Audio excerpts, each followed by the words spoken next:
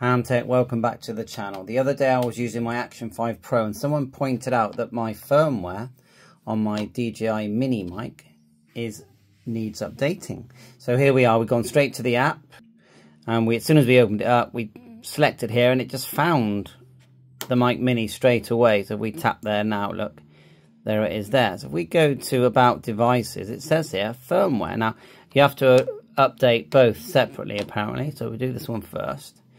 And see that, we're just going to go install, and then what I'll do, I'll probably turn off the Mini and then put this on, reconnect, and then do this. So let's do, at the moment it's doing the Dji Mic Mini TX.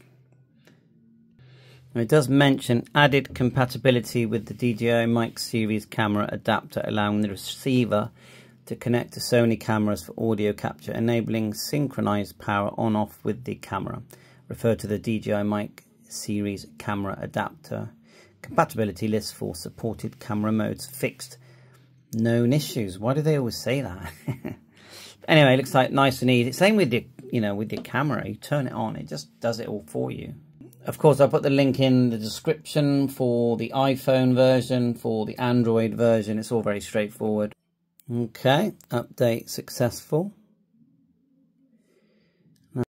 To get your receiver into Bluetooth mode for firmware pairing, you just hold down the power for 6 seconds. So I found it on mine, it turned off, but then you just do it again.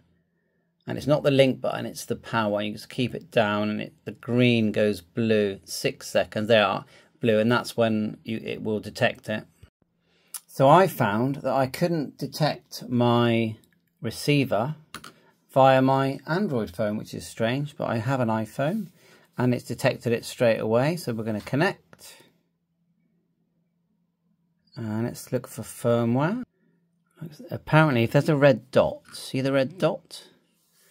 There's a firmware update. That's what the person that was referring to. So we let that download and then we'll install.